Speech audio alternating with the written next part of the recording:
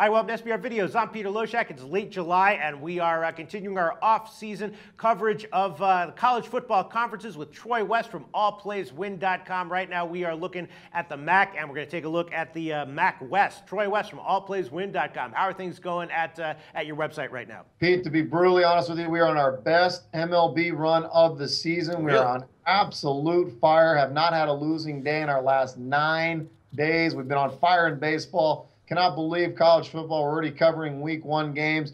Love covering these smaller conferences. Let's just continued success for SBR. We're going to have a great 2015 football season. All right. Well, congratulations on all that success. Let's see what you have to tell us about the MAC West. It's an interesting conference, right? Northern Illinois, of course, the perennial MAC power. They did lose a bunch of playmakers, but, you know, they're just a team that's used to winning. They do return a lot of talent, and they just refill and rebuild very quickly and easily year in and year out in the MAC. And then Toledo is very interesting. They're strong all over the field, except for the offensive line, where they have to replace all 5 starters. Now, maybe all those guys will come in and be adequate, be sufficient. And if they are, then Toledo's going to be awesome, because everywhere else they're super strong.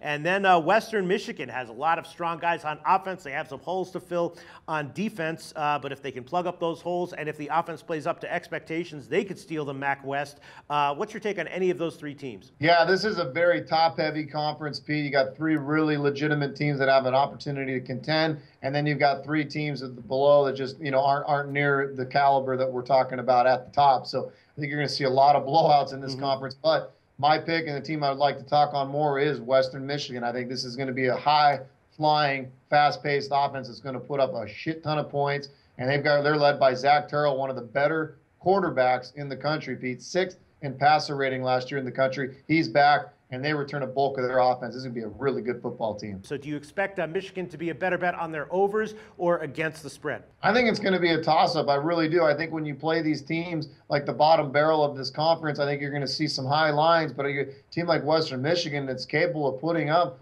40, 50, 60, 70 points in some of these games, overs are probably a good bet, and I think even ATS, they could be a good bet. But I'm more excited to see these 2 teams square off at the end of the year, teams like Toledo and Western Michigan, Northern Illinois, Western Michigan. Those are going to be great football games. I could see home field advantage playing part in these. But in the end, my pick to win this conference is Western Michigan. This would be a really good football team. All right, and then how do you approach a team like Toledo? You know, this is a tough one. They have so many positives, right? They have a super strong defense this year. A lot of guys coming back, and they're stacked. They have that guy Kareem Hunt, who might be one of the best running backs in the nation. They have 2 quarterbacks.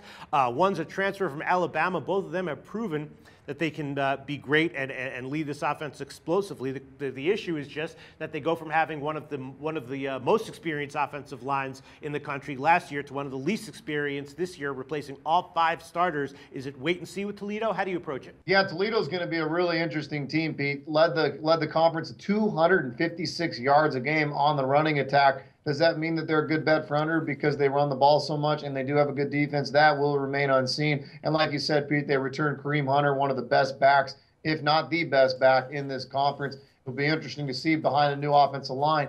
You know, their offensive line coach has been outstanding. They did have a pretty darn good recruiting class. We'll see what happens, but I think it's going to be a good bet this year. Toledo will be a good football team. All right, and then how do you handicap Northern Illinois? You know, they don't look on paper like they have one of the best Northern Illinois teams ever, but they look like they're as excellent as ever year in and year out. They just tend to be the elite of the MAC and a team that you don't really want to bet against in any situation. They are, you know, co-favored with Toledo to win the MAC West. What's your take on Northern Illinois? They're going to be right there as well. This is a team, obviously, they're never in rebuilding mode. They just keep bringing in new guys. This is a team now that can out-recruit just about anybody in this conference, given the success that they've had over the last 4 or 5 years. This is a really, really good football team, and I expect them to be right in the hunt. They're balanced, good defense, good offense, great coaching staff. They'll be right in the hunt again. It's, like I said, 3-team race with this conference. Okay, and now let's move on to the dregs. Ball State, Central Michigan, and Eastern Michigan. Eastern Michigan might just be a team, you know, last year they were a team that I tended to look for overs with because their offense could be effective at times. They actually have a quarterback who was able to breathe some life into their offense. He's going to be back. He's a dual threat. He might be able to do it again, and they just have one of these defenses that's just undersized. It just can't stop people. So I think I'm going to be looking towards overs again with Eastern Michigan. Do you have anything to say about any of those three teams, the dregs of the MAC West? Yeah, that's exactly what they are. And I would probably lean overs as well because, like you said, Pete, these type of teams can't match up physically with the upper echelon of this conference. So they're going to be giving a lot of points. But like you said, they still have some dynamic players offensively where I do think they can get 14, 20, 30 points a game, but they're going to be giving up 40, 50, 60 points a game. That's why they're going to be at the bottom of these conferences. So I would lean overs with these teams. All right, so to sum up, what would be your summary for the MAC West? What's your primary lean? Primary lean, I'm going to go with this Western Michigan football team, Pete. They had one of the best recruiting classes in this conference, so they're bringing in some good new blood to go along with the veteran team, to go along with potentially the best quarterback in Zach Terrell in this conference, a dual threat quarterback. The guy can throw, the guy can run. Like I said, 6th best passer rating in the country last year. This is going to be a team that scores a lot of points. Look for the Broncos to be a good bet ATS and a good bet on the over this year. And a good bet with their team total overs as well, right, Troy? Absolutely. All right, Troy West, allplayswin.com. Thanks so much.